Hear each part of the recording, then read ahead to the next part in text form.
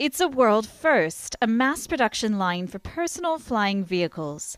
The land aircraft carrier, Arridge's modular land-air system, combines a sleek electric SUV with a detachable flying vehicle that takes off and lands vertically. The company says this factory in Guangzhou will one day be capable of manufacturing 10,000 flying vehicles per year, thanks to its highly automated robotic systems.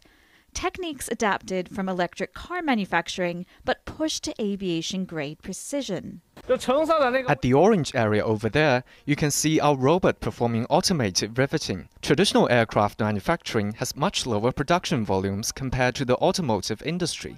But since we plan to produce 10,000 aircraft a year, one every half hour, automation becomes a necessity rather than an option.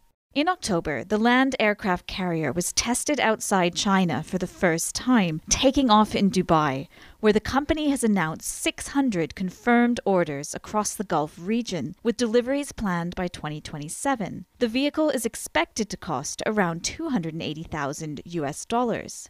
The whole UAE or GCC area has been, over the last decades, embracing new technology, especially advanced air mobilities. So I think this mindset is very important for the product's success. Secondly, it has the right environment like application scenarios, use cases, and of course, the large affluent customer base. And as Arridge scales up production at home, parent company Xpeng is betting big that the future of mobility won't just be electric. It will be airborne. Jen Copestake, CGTN.